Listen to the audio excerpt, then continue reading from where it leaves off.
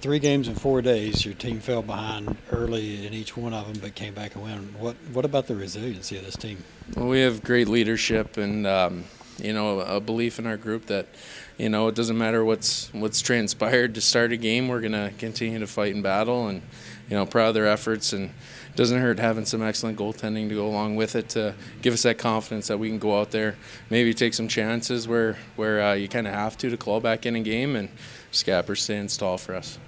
Yeah, especially you could shut them down for the last 23, 24 minutes.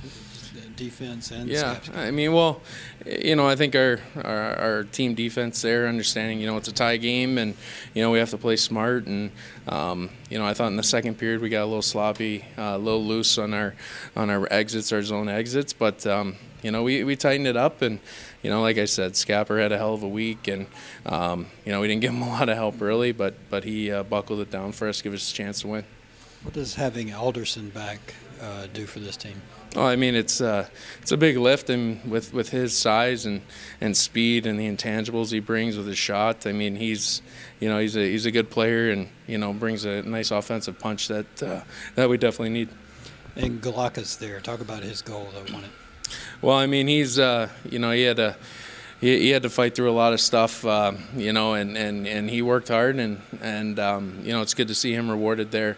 Good face-off win, and bears down with that great shot of his, and it was a team effort there too, getting to the net, creating that screen. But he's got a cannon when he lets it go, and if it's getting that 6x4 square, it can go in. So, but that was good to see. I mean, he worked his tail off, and really proud of him.